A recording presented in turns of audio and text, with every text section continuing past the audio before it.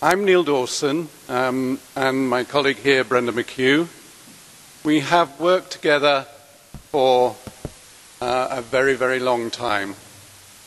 We have seen thousands of children and families in all our experience of trying to help children who are not managing in school, who are struggling with their behaviour, with their mental health, with their well-being, and so they do not fit into school.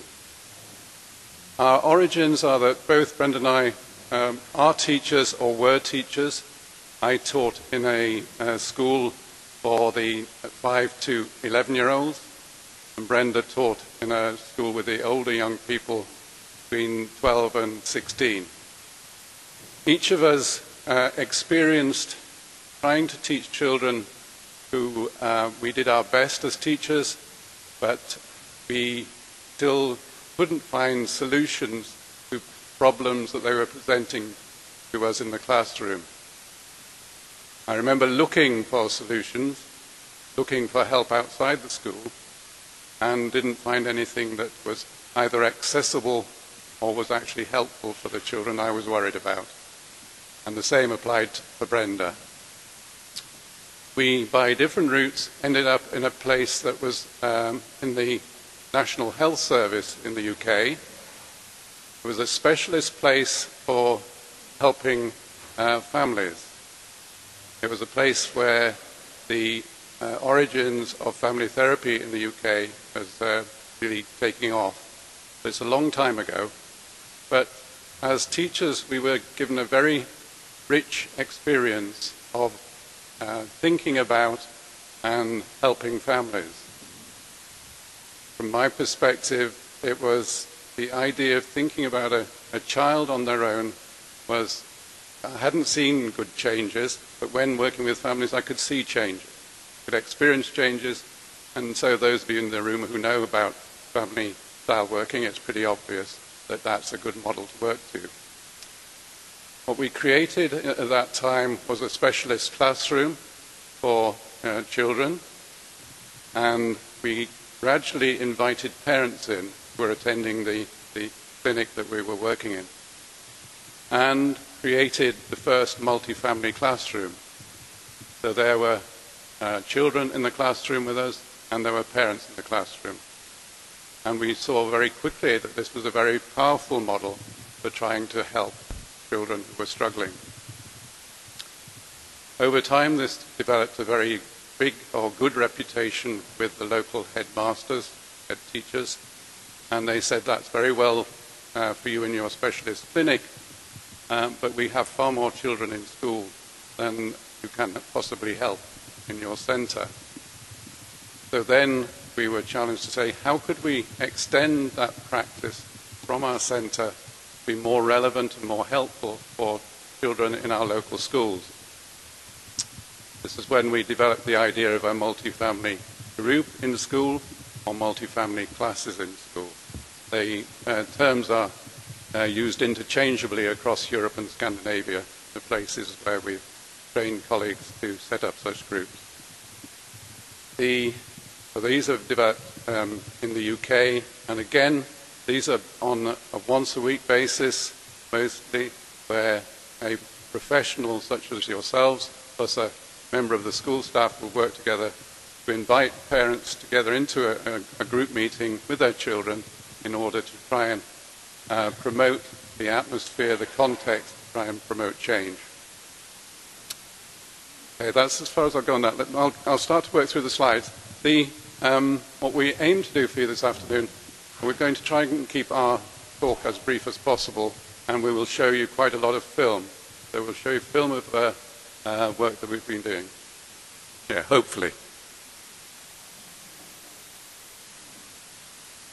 Okay, so just to set us in context, there's a million, it's been defined that there are 1 million children in the UK who are have a diagnosable mental health condition, but only a quarter of those get any help. So there's been a study by the London School of Economics to show that 90% of the cost of children who are presenting with difficulties is taken by the schools or the education system. 90% as opposed to, so the health system isn't contributing very much. Being a quarter, so if there's 750,000 children not getting appropriate help, they are in school and teachers are struggling to find ways to help them. From our point of view, the main findings, we've had many studies done on the multifamily groups or the family classes. The main findings that appear time after time is that the groups reduce problematic behaviours at school and at home, they improve emotional well-being, they support families to rediscover and learn skills and strengths, and children perform better emotionally, socially and academically. Now that is a crucial point for our practice in schools. Schools in the UK, and I guess they are all over the world, are tough places where teachers are sceptical, quite rightly, about outside intervention and want to actually see results. The results that they look for as for three things in our experience. They want behaviour to change, they want their academic performance, the children's learning to improve, and if their attendance is a problem, they want their attendance to improve. And the last one, that change that lasts, by creating a model that is a family-centric, that has family at the heart of the intervention, the change lasts over time. So multifamily intervention, it means working with, and I emphasize the word with, working with and alongside other families that have similar experiences. It is a model, our model is trying not to do things to families, work with them and alongside them. What we've continue to think about, the three key elements that are in our practice are trust. We have to develop a relationship of trust with the families. Warmth. It's been shown that for particularly working with conduct disorder or oppositional defiance disorder, that warmth is the key element. So families need to feel that you are on their side and working with them. And motivation, that the group should have a clear drive of what they are trying to achieve. The child is going to be helped to manage to be happier, more settled, more successful at school, and the parents similarly are going to experience their child being more settled. The idea of working in a group, it is in the school, it normalizes the experience for parents, reduces stigma, and further social collaboration, and equips parents and teachers with new resources to tackle problems. So it's helping in a wider sense, not only within the classroom or within the school to improve performance, but it is reducing social exclusion or social isolation. One of the lead comments that parents make after they've been in a group for some time is, thank goodness I joined this group. I was a bit nervous to start with, a bit unsure what I was coming to, but I am so pleased I met other parents who are in the same boat. It's that metaphor that repeats time after time. Parents are relieved to meet others who are experiencing the same difficulties. They're not the only ones who have a child with difficulties. So who can benefit? I won't read the whole list. It is all the things that anybody will see for a child presenting with difficulties in school. They are familiar to clinicians as well as to teachers.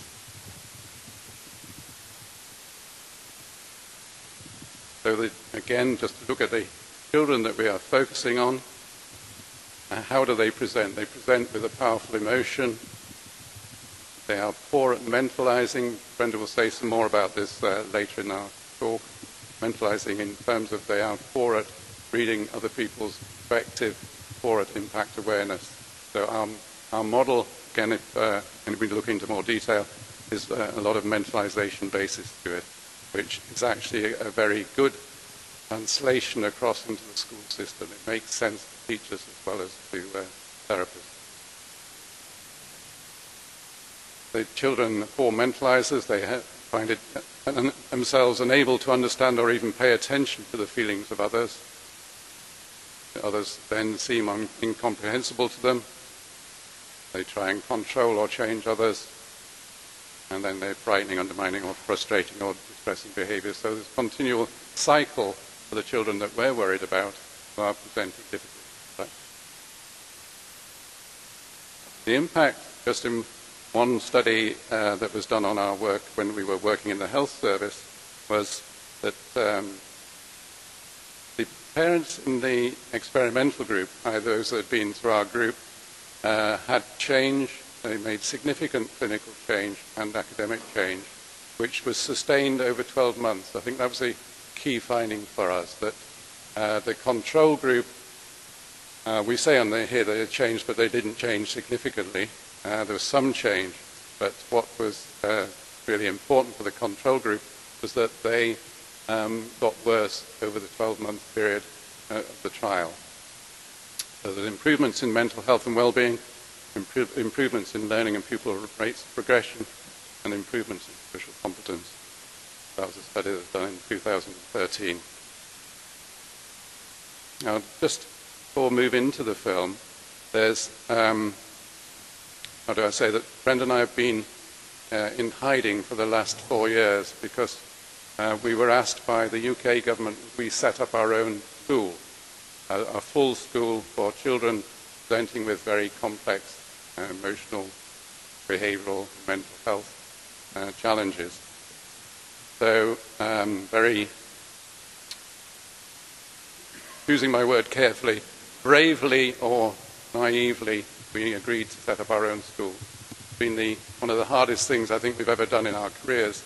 If we knew then what we know now in terms of what was required, it's been an enormous job, but actually very worthwhile. So we created a school that currently has 32 children and parents attending. They are children, all children and young people between the ages of 5 to 14 who've been excluded from school, cannot manage at all in school.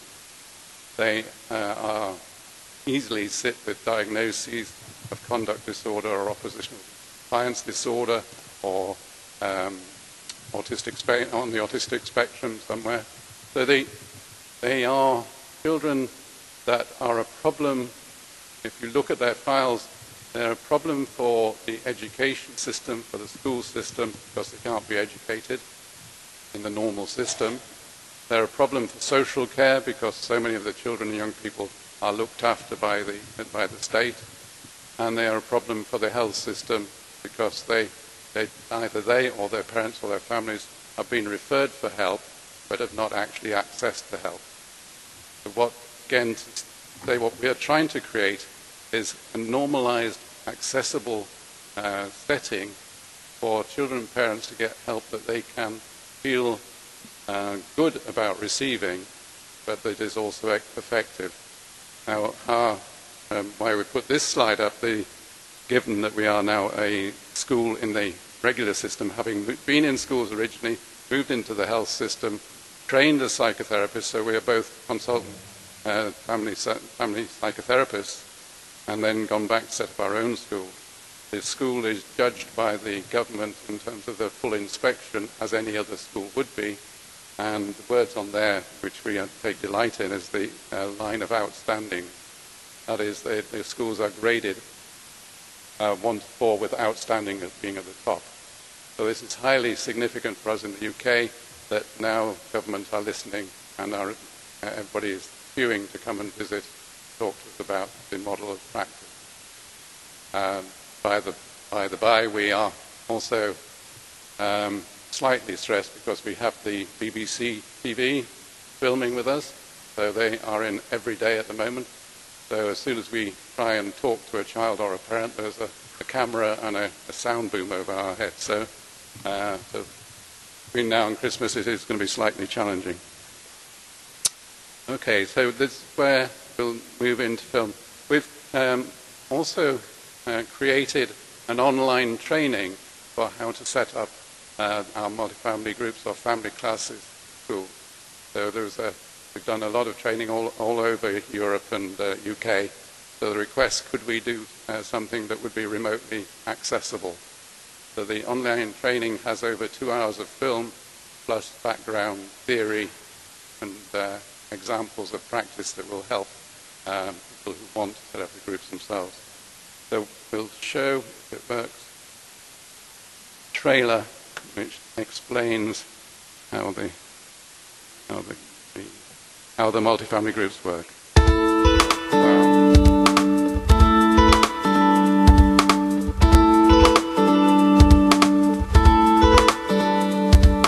Family group is a group. We meet with teachers, parents and kids, and we do some activities, we talk, we try to find solutions to some difficulties that the kids face. I need to ask you some questions for my family group. Can you please tell me something that I'm good at?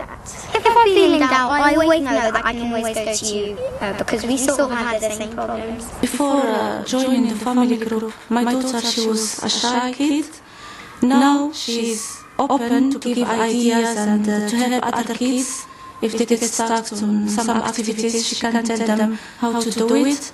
So she's more confident to talk and to help and to express herself. Human beings evolved to live in communities.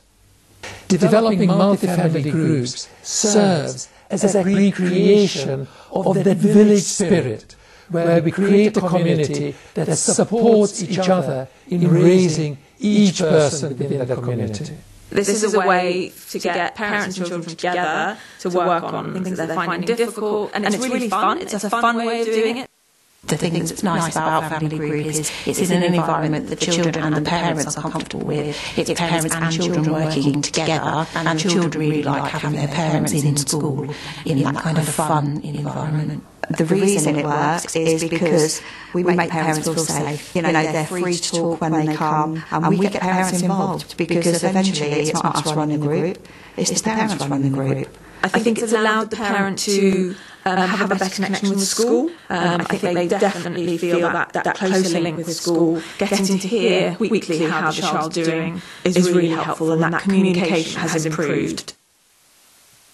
When parents are concerned that schools are making judgments about how they do, particularly if they've got a child who has got some behaviour issues in school or at home. So I think it just helps that parents see school as being supportive and it's an environment that they feel safe in. I used to come to school and I'd be a friend because the teacher I know was coming for me. Yeah, every day was the same thing. I'd go to the school gate and I'd go, oh God, they're coming for me. So I'd be behind there like that so the teacher couldn't get me. Because I just thought, no, I can't take it anymore, do you know what I mean? But I went to the group, gave it a go, and it did really help. Any parent, I think, with some behavioural concerns, you feel like he's the only one who got that child with this kind of behaviour. But when you meet with other parents and they have some issues, maybe more than your child or similar to your child, you feel like, no, I'm not the only one. You really do see changes, both in the parent, in the child, and in the school system, I think. To see parents that you hold your breath when they walk through into the entrance hall, or they ring you up and say, I need to come and talk to you, and you just have to have another cup of tea before they arrive, because you just know what's coming. To see them wanting to come in school and laughing and talking to each other and enjoying their children and enjoying communicating with staff, that is powerful. Even though we start out with the premise that it is the child that needs to change, we know that through the group, over time, there will come a moment when a parent says, oh, I get it now.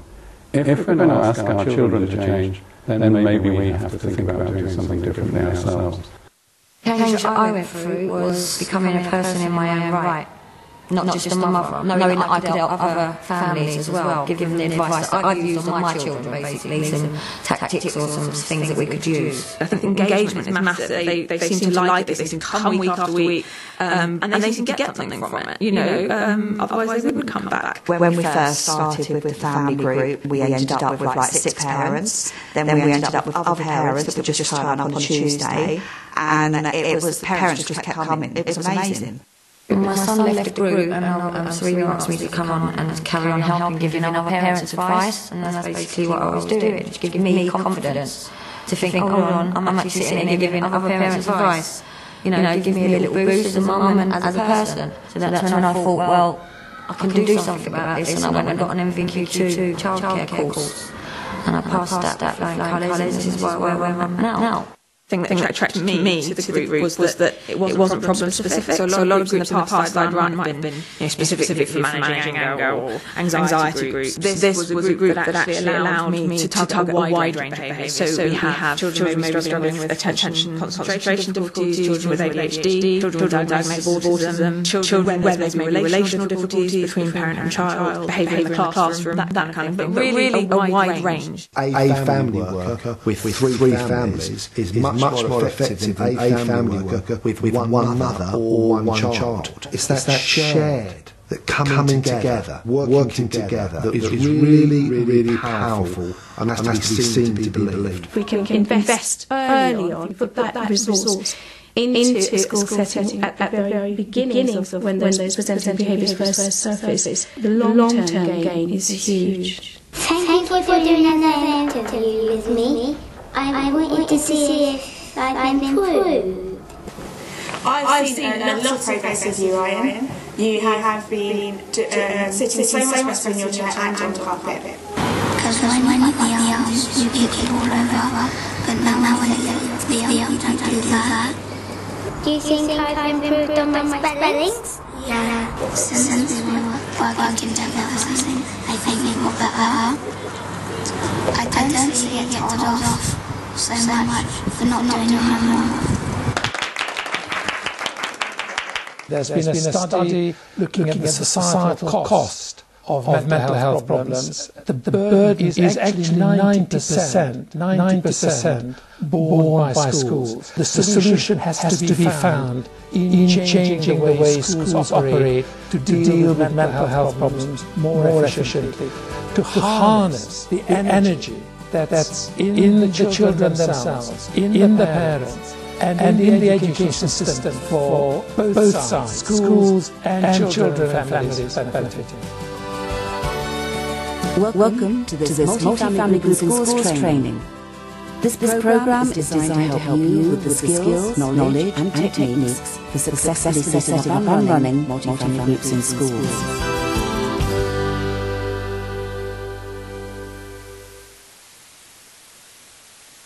Okay, so I'll just skip down this list very quickly, but some of the key features of a multi-family group is that they are a setting to bring people together where they can develop their own community, create solidarity. They say they're in the same boat together. Overcoming stigma is a crucial one. The idea still in British society, I don't know what it's like in Finnish society, but the idea of going to see a psychiatrist or a psychologist is not really the thing to do. But to meet with people in school and about their children having difficulties in and with school is often more palatable, more acceptable. So that's I think our experience is that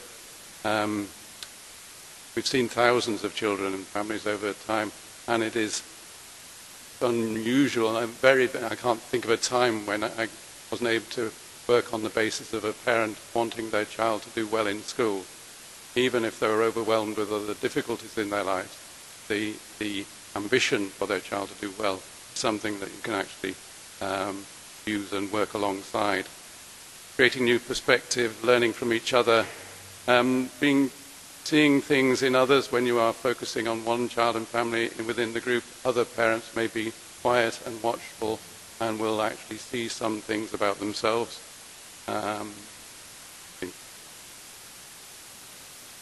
We'll show it in a second, experimenting with switchover. Brenda will talk about that, but again, getting parents to work with other people's children rather than their own. That's a very powerful technique within a group. And raising hope, I think that is, again, crucial in the sense that those of us who are parents, those in the room of parents, it is always very easy to feel like you are in the wrong, that you've failed and that you've made mistakes, and parents who have children who are struggling in school or have been excluded from school, they very often come feeling like they don't trust anybody. They've felt badly harmed by things that have happened in their lives, but also often by the processes, certainly in the UK, by the processes of their children being excluded or driven to the margins of school. So trust is definitely lacking.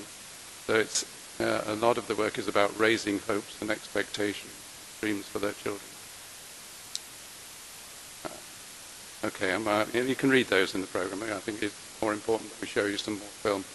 Okay, so today was my turn to start the presentation. Brenda's going to take over the next bit.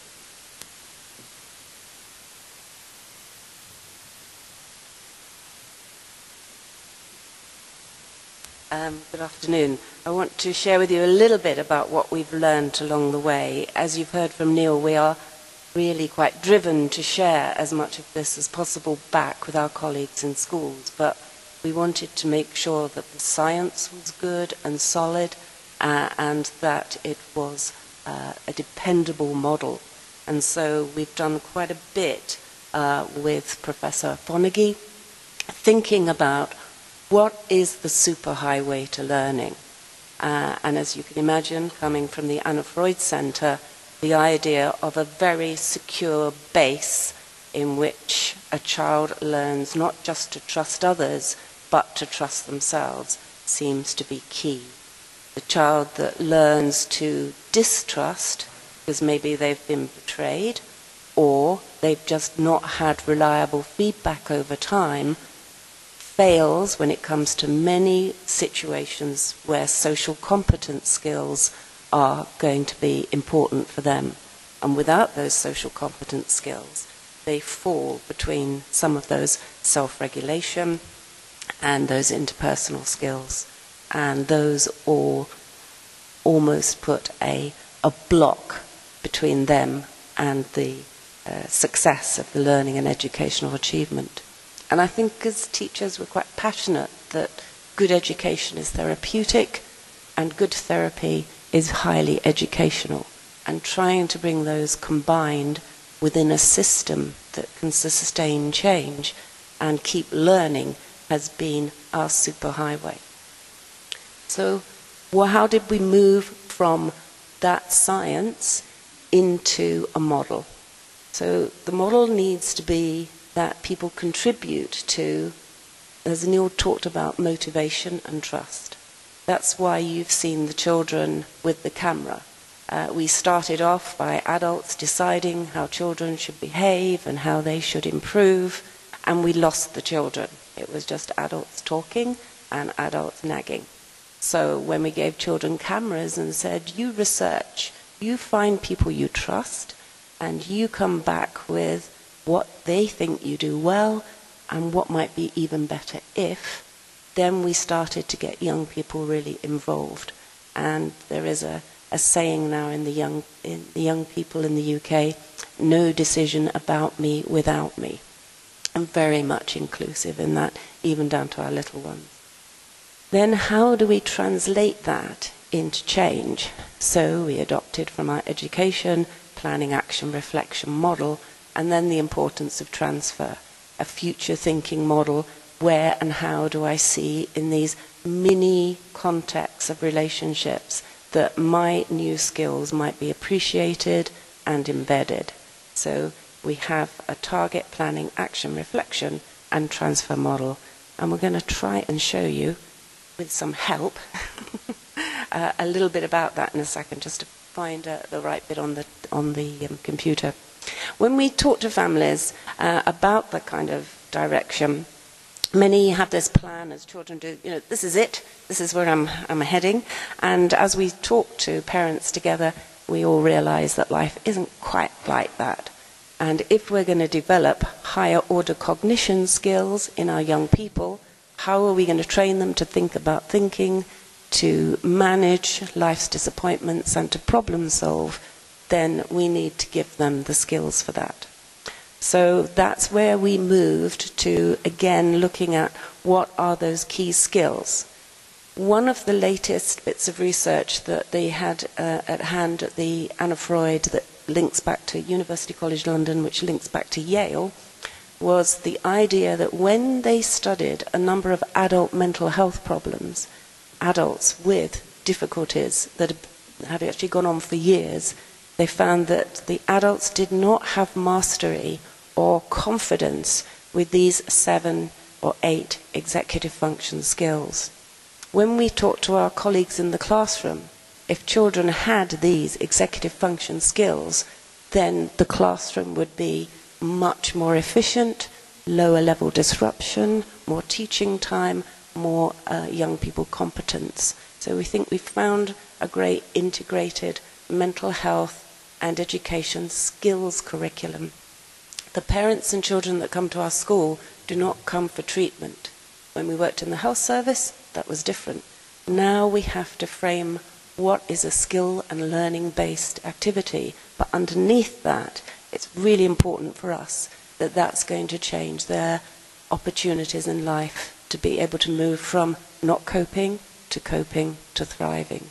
So, as you all can read from here, these inner state control, emotional regulation, being able to be organized, having working memory, right down to organizational skills, they are the themes in our planning, action, reflection model.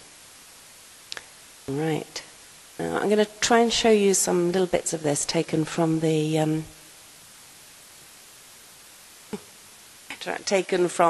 training. So I think the first thing is just a very simple activity with parents together. This is a group of mums at this stage who have all experienced domestic violence, who are working in a group within the school, and the children were parent watching, and they spent quite a bit of time focused on worrying about what was happening at home.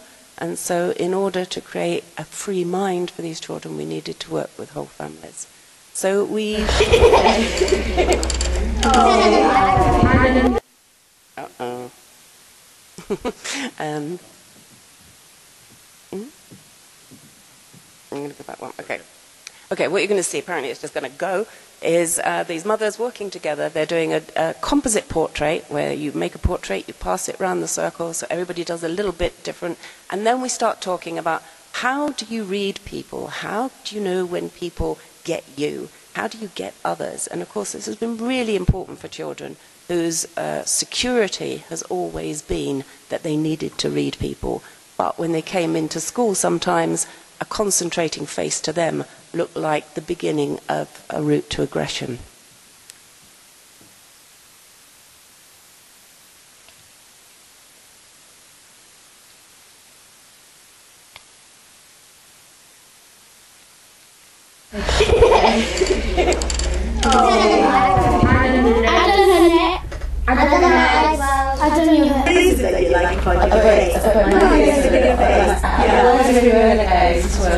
You know, very expressive, and you can tell a lot from someone's eyes if they're happy or sad.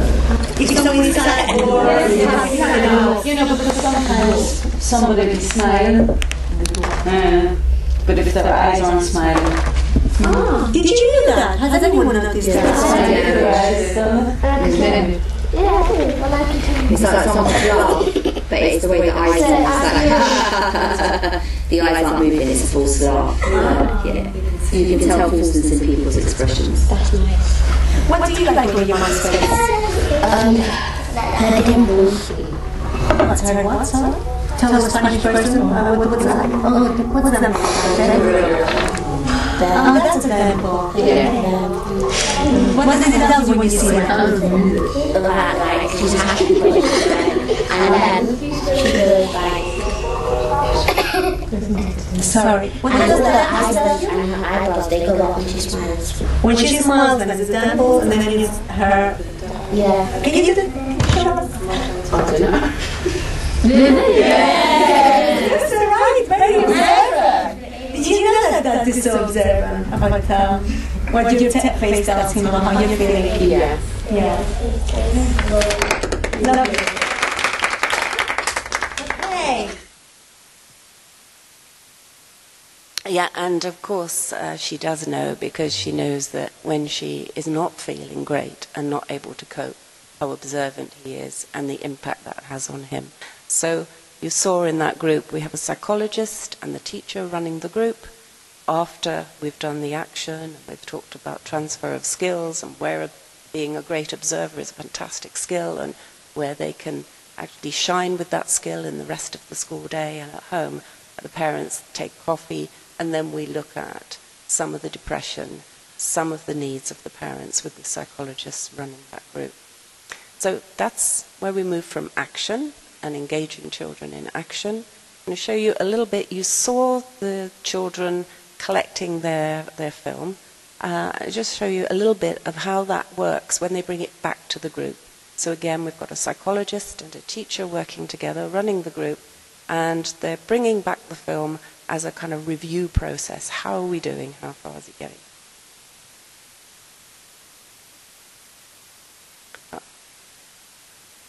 Okay, so welcome everybody to week 5. This week we're going to be watching the video. We've had Ryan and Erin out on a report. You've been interviewing, haven't you? You've been interviewing some people in school to hear about how things have been going, hear what people have noticed, and just get some feedback really from the progress that they've seen over the last 5 weeks. So we're going to watch that all together, and then we'll have a bit of a chat about it. Okay? Have you seen anything that I've improved since I last interviewed you? Yes, Erin, your behaviour has improved. The way you settle arguments with your friends.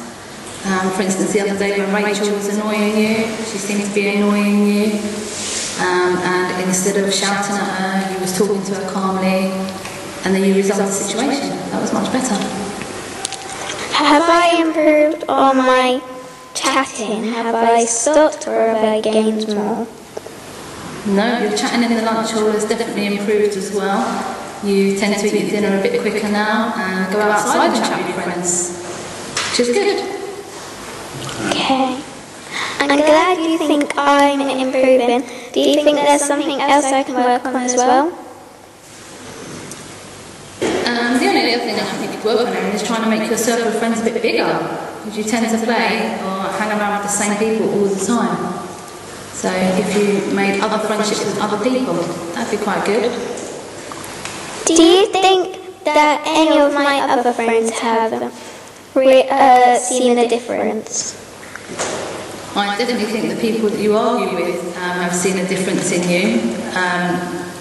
Like I say, the way that you solve problems now and end arguments, they also tend to calm down. They obviously don't shout as much either. So yeah, I think you've been a positive model towards them as well. Yeah, just keep going there, just keep going the way you are, and yeah, you're doing really well. Thank you, Miss Banks, for your time, and I hope you have a lovely day. Okay, so we're going to review what Miss Banks said, and if everybody's not sure what Miss Banks said, she's the senior dinner lady. So she said that Erin's behaviour is better, she's talking more calmly, not chatting so much in the dining hall. So she's really impressed with your behaviour at the moment, so you've really made some good changes there. And then the one that she says that you still need to improve is trying to make your circle of friends bigger. Has anyone else kind of felt that they would like to make more friends? That it'd be nice to make more friends? Ryan, you're nodding. Yeah? So that's something that other people have felt that... Really, I only have one. So it's nice to sometimes make friends with different people, new people, but sometimes it's quite tricky too, right? Yeah. My idea is... Do you want to tell Erin? When they get upset, you can go to them and say, it's okay, we'll make new friends, and if somebody's angry, you can say, that's fine, you can, it's okay, you can, try to not be angry. Anyone else have ideas about how we can make our friendship group? It is lovely making new friends, isn't it? Brooklyn, do you have any ideas? Yeah. Be nice to them, and if they're upset, don't push them or do nothing to not be friends with them. Because do you want to tell Erin? When I got friends, I only had one, and then I got loads because when we used to be nice to each other, and then we being friends all the time. So then you grew, you started being nice to more people, and then you got a bigger group of friends. Lovely. Ryan, do you have any ideas? You can go, if you see someone crying, you can come up to them and ask them if they're okay. Oh, lovely. Yeah, that's a good idea. That's really important, isn't it? Like Amira was saying, if someone's sad. So being a good friend would be maybe comforting them. Lovely. And Yusra, Yusra, would you like to tell Aaron an idea too? So if you see someone by themselves, you can go and ask, do you have any friends? And if they say no, you can say, you can be my friend. Then you start talking to each other and say, what's your name? Then you'll be best friends. Oh, lovely. That's lovely. Yeah, that's nice. So noticing if someone's on their own maybe, and going up to them and taking the first step. Erin, how does all that sound to you? There's some really nice ideas there. What do you think? I think it sounds good because that can really help me make new friends and not stick with the same person all the time. Okay, so we're just going to watch. So Erin was interviewing. Was it your friend? Yeah. So we've got an interview with Erin's friend to hear a bit about what she's noticed. So we're going to watch that now. So, hi Demi, thanks for joining me again. Remember when I last interviewed you about my behaviour and everything? How do you think I've improved? Well, I'll start here. I think you have improved when I said about your behaviour in class when you were chatting. You've definitely made an improvement on that. And with friendship as well, you have stopped we keep secrets and you do not tell anyone. Do you think I've improved by not getting into any more arguments? Yes, Ellen, I do think you've improved, and you've improved by, if someone else is having an argument, but from other people, you tend to walk away from it so you don't get involved, which is Okay, Demi, I'm trying to get better at things. Do you think there's anything else I could improve on? Yes, and this is, if somebody else tells you a secret, don't come telling me if it's about me, because I don't want us to get in an argument. So, thank you, Miss, for... Okay, so they pick up as many ideas as possible and that get shared within the group. And one of the things about the multifamily group is that you're not always just targeting one family. Families learn lessons from each other and think about living proof from each other as well. Just try and show a bit of transfer if we've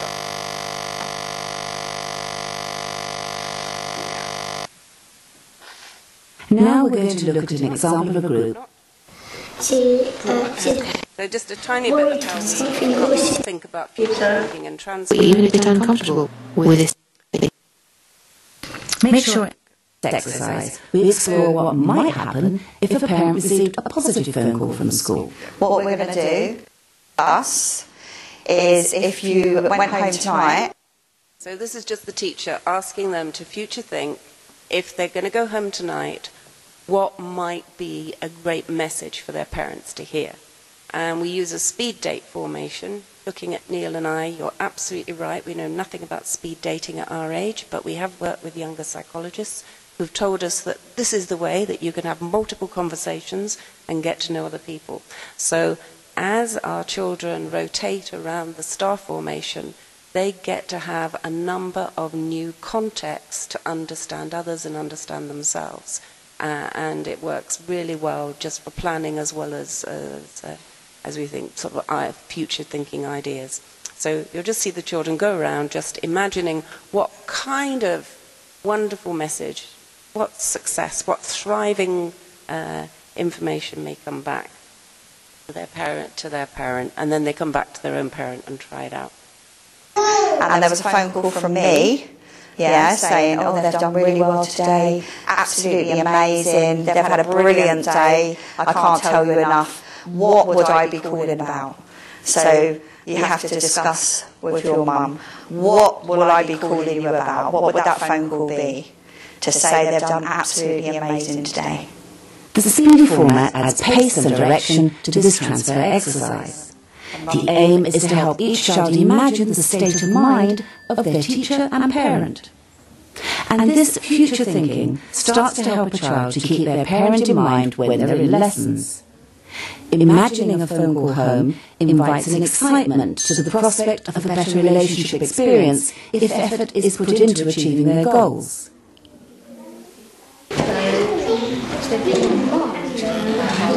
Okay, so we're all back with our parents.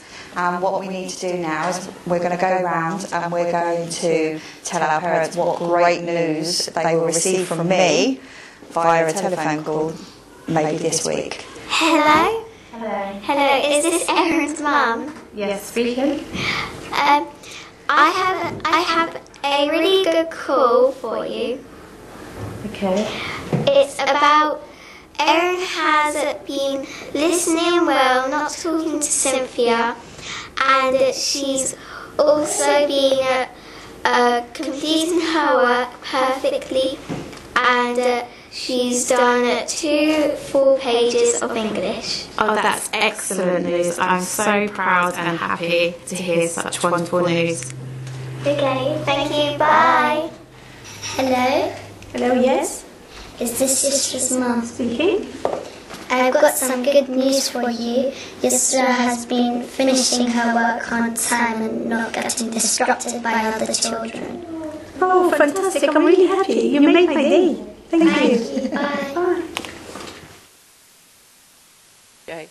So those of you interested can go on the Anna Freud site and have a little bit more time with the online training. We have a manual that's there that we are going to maybe get translated that will give you some real key aspects of how to run the groups. So for example, this is about how you work your timings, beginning and the end.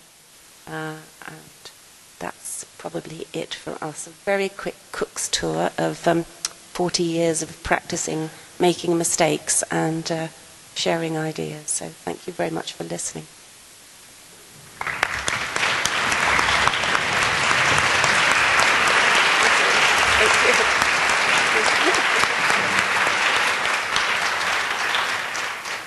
Thank you.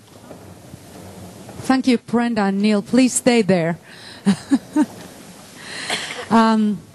Thank you for this very, very important presentation. It was very interesting to hear that your work not only has significant improvements on the children, but also the parents, so that they are not that afraid to come to school to face the teachers, but also not that afraid to face the difficulties that the children have. We have some 5 or 7 minutes for the questions. I told them before that if you ask Finnish audience that do you have any questions, they will have none. But now you can present your questions either in English or Finnish, eli käännämme mielellämme kyllä kysymykset. Olkaa hyvä.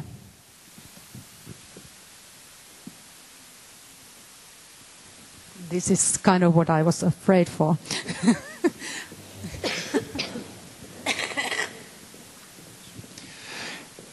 Thank you, Brenda. Neil. I'm Jukka Mäkelä from the National Institute for Health and Welfare. These family groups have been translated to the Scandinavian system in very innovative ways in Denmark and in Sweden, where the normal school system has these as a regular way of giving support for children with difficulties. Could you just give a small introduction into what you know about the ways that the Danes or the Swedes are doing this in mainstream schoolwork? Yes, I think, again, with saying the use of the word family class or family school gets interchangeably. So I think what we've tried to present today is the underlying principles of all of the interventions. So the family-based intervention and the group-based intervention. And I think with the idea of developing competencies in the children and families. What we've seen in Denmark particularly, they will run family classes either 1 day, 2 days or 3 days, where children are withdrawn from their home school for special experiences in the family multi-family class. So it's the same sort of principle, but just different degrees of amounts of time, I think. Also, in Denmark, they've been run by teachers and pedagogues. In Germany, they've been run by teachers and social workers or social care workers.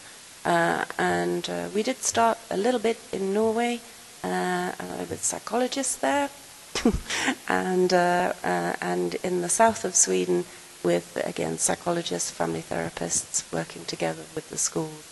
But I think it's trying to adapt. I mean, basically this is a community of families trying to work together where you are building social care, mental health and education, weaving together for success for the child. And so it depends on the context. I was saying the other day, we know that in the north of Sweden, they have a multi-family bus that goes around the village. They've been incredibly creative, particularly because the children are not always in school when they have to help on the farms, and they've done something that's absolutely right for their community. And, you know, we'd be very excited to hear if there's something that you develop here that fits your schools. But it's about creating context, you know, who, what, where, when, bringing those elements together. I think we agonized for a long time when we were developing the training as to which professional group we would target. And so we've kept it incredibly wide. So it can be for teachers, for support people in school, however they're defined in whatever culture, social workers, therapists, psychiatrists, child psychotherapists. We've had all professionals actually delivering groups in the UK and across different countries. So it should be an accessible training, and it is designed for anybody who has responsibility or some concern for children who are not managing in school. If they are within school, fine, or if there are external professionals who are expected to do that, then that's good. If one of our other big ambitions, clearly through this practice, is that in any partnership working, that if it's an external professional like a psychologist or a social worker or a therapist, they will be influencing the thinking and practice of the colleague in school. So you're trying to build a wider family systems-based understanding and framework of practice across the school. I think when it hasn't worked so well, it's when the multifamily group has stayed somewhere as a separate group and the staff of the school don't feel included, because it's an inclusion model, a social and educational inclusion model. So we encourage the people who are running the group to also run trainings for staff, to invite staff into the group, and to see the academic importance of this superhighway to learning, and hopefully the improvement in any class disruption that's getting in the way of the teacher's mental health as much as anything else. Another thing we haven't said. So just one last thing before you. Sorry. Just in mentalising basis, one of the things that is crucial for the groups we haven't said, but there's an element that is playfulness. They should be fun because the children come with complex situations. The ones you saw on screen would be classed as early intervention in the sense that they had some problem within their main school, but there are different gradations of difficulties to work with. And when the situations are quite serious, then children are suspicious about where they're going to. So it's trying to bring elements of playfulness, fun into living. One thing you really didn't talk about a lot here is money. And actually this morning I was talking with them and they pointed out the one thing that later on came from Matti Kaivasoja, from Maria Kausa-Aula, from Ismo Korhonen, that there are piles of money in education and piles of money in social and health department, but they really don't meet or match anyway. And I hope that you have a 1-minute pitch talk about how should we do it here in Finland. I mean, it is a problem. It continues to be a problem that our healthcare, our social care and our education departments do not talk to each other. And even if they want to talk to each other, they're driven by budgets that come top down. And to build an inclusive agenda for these children, we need to find another mechanism to build around the child, a community around the child. What is the structure and how do we finance that structure? Because I think that over the years we've been absolutely convinced by the economics of this. The children improve. They become citizens that in our society, these are the bottom 10% where the gap gets wider as time goes on. They don't become useful citizens in the end. They maybe don't have the competencies that we would like for the next generation of children. So the importance of thinking about building family competence for social inclusion and educational inclusion, the economics is in English, a no-brainer. It saves money in terms of youth justice, adult mental health problems, and next generation. My 10-second pitch in relation to it, again, it's Peter Fonagy said it to us, that families are cheap. So at the most cynical, if you have, as it's seen on the trailer, if you have a therapist or colleagues from school working with 6 families at a time, that is very cheap. And if you have parents there working with you and alongside you, for you, promoting change, then they are free. Thank you. As a closing, I say that very important learning from here today is that the superhighway to learning is, okay, one more there. Tuonne tarvitaan. Superhighway to learning is to believe in yourself and believe in your skills. And that is something I think should also be written in here, Maria-Kaisa. We have to think about the beliefs that we believe in ourselves, our children believe in themselves and their skills. One more question and then we go on. Okay, thank you. I have one question and one short comment. First of all, thank you for your excellent work and your very inspiring talk. We were wondering, do you have this family class for teenage students? And then we have this Finnish Art Association, aggression replacement treatment, and we are planning in Northern Ostrobothnia this family ties training in essential skills, which is also about social competence that includes families and teenage children or students with behavioral problems. So we have a conference coming 20th of April. So if you are interested, we are getting some excellent speakers from Norway on social competence. So more information on that in the Finnish Art Association web pages. You're all welcome. So, congratulations. The short answer is yes. We have groups running with adolescents. In family systems terms and life cycle stages, it is obvious that, as everybody knows, that adolescence is the time for individuation and separation. So children and young people become more autonomous. And our wish is that families that we see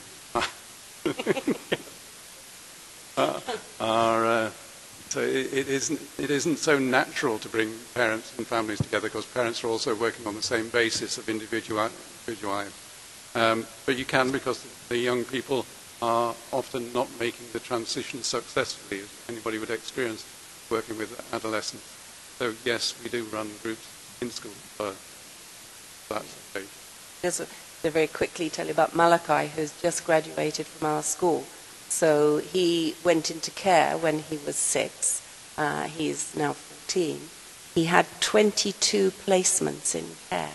So he went into care because of the violence in the family. He was angry. He, in his words, trashed every placement that he was in because he wanted to go home. His comment was, if you're a regular teenager and you're angry because you want to see your parents and you smash up your bedroom, maybe in a family where it's normal, you might have your money taken away or you're grounded, translates. But what happened to me every time was that all my things were put into a black plastic bag and placed outside the door, and I was moved on to the next placement.